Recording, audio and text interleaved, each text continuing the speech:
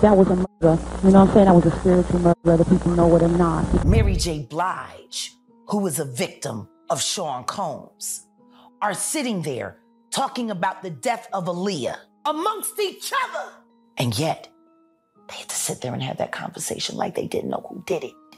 Sean Carter is responsible for enacting Hype Williams to put Aaliyah on a faulty plane to move her out the way as punishment for rejecting him, and so he could level up Beyonce, who was struggling. So it looks like we finally have confirmation that Diddy and Jay-Z might have really planned Leah's death all along, because Mary J. Blige just shocked the hell out of all of us after an interview of her confessing to Aaliyah's death being a planned spiritual murder started going viral at the time she first admitted this. Jay and Diddy worked overtime to get it taken down from the internet, and they pretty much threatened her into silence. But after Diddy's arrest, this interview came back up again, and things are not looking too good for them. There were already questions about Aaliyah's death, especially since they had to dar her up in order to put her on the plane anyway.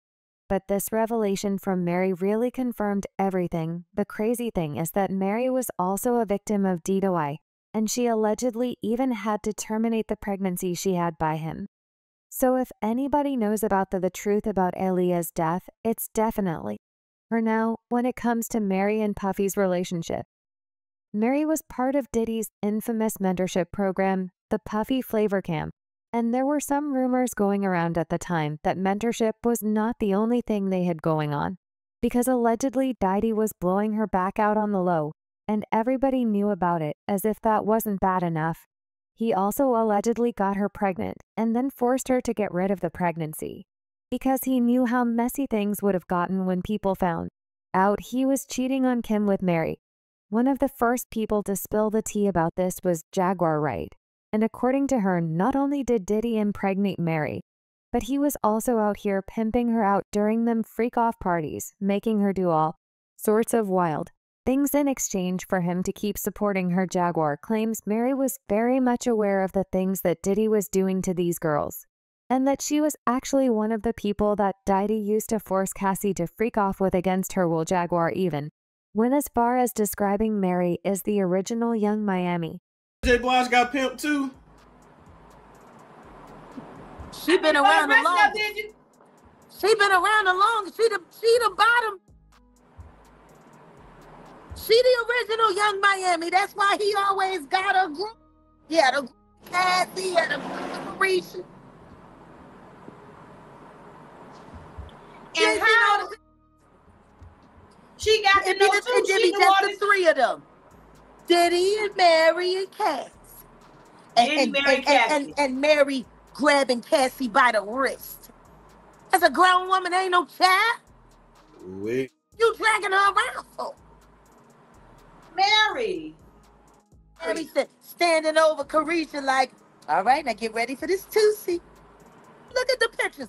Her and Diddy out. And Mary always grabbing on Cassie arm. Like she knew Cassie was finna run. Maybe she was. Maybe Mary J. Blige is just a co-conspirator. No. She knows Diddy just about as well as anybody. Who was the father of that baby that Mary aborted? Oh, you talking about Diddy, baby? I was just finna say it. Go tell it, girl, because they wrote it, told me too. Yeah. She said it. That's what they said. She the original Diddy doo-wop-bop. Boo-bop-wop-wop-a-doo-bop-wop. Did he make her get that abortion? I'm sure he did. You know, he tried to kick it out. He got cheaper. As he got rich, he tried to kick one out, the little Asian girl.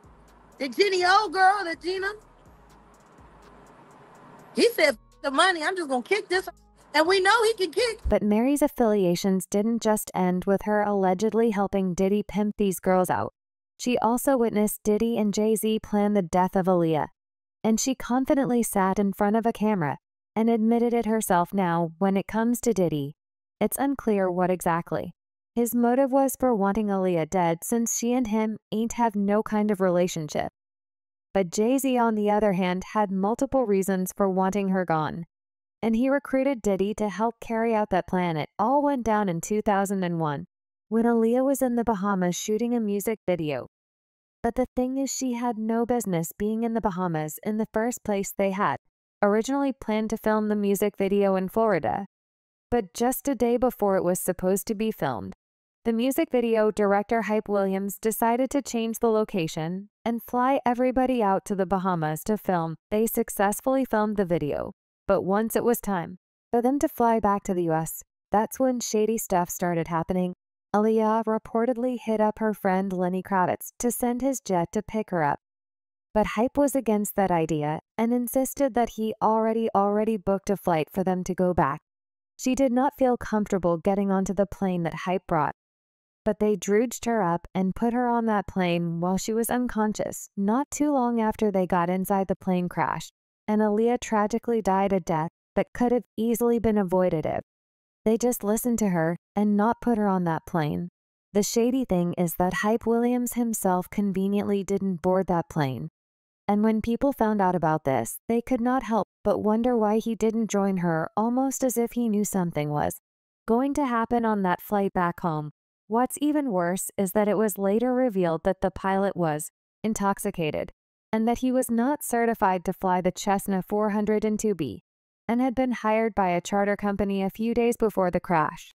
The pilot had also been sentenced to probation for possession 2 weeks prior. It was also reported that the days leading up to the flight were filled with confusion and mistakes, including overweight cargo for her music video being delivered to the wrong Bohemian island, and multiple changes of which charter company would bring Aaliyah and her crew back to the US. When all this was revealed, there were only 2 names on people's mind as the potential K, and that was Diddy and Jay-Z. But especially Jay, you see. Prior to Aaliyah's death, Jay wanted to get with her, but at the time she was in a relationship with Dame Dash, so she refused.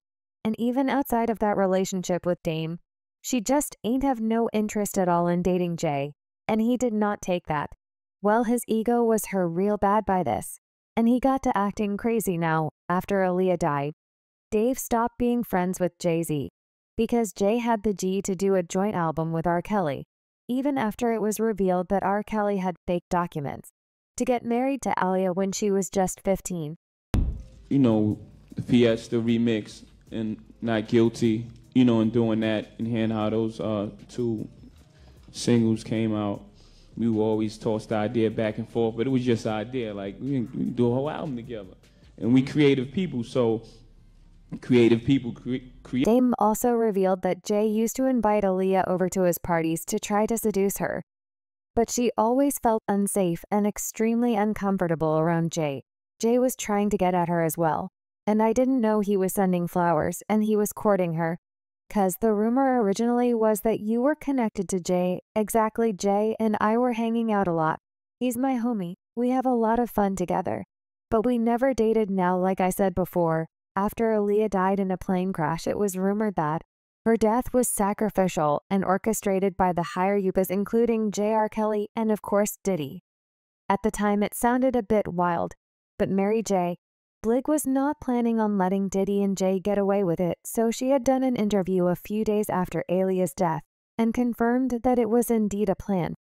But according to Mary, this wasn't just a regularly planned murder, it was a spiritual one that was orchestrated to end Aaliyah's life way sooner, and used her soul to boost the careers of some very powerful people.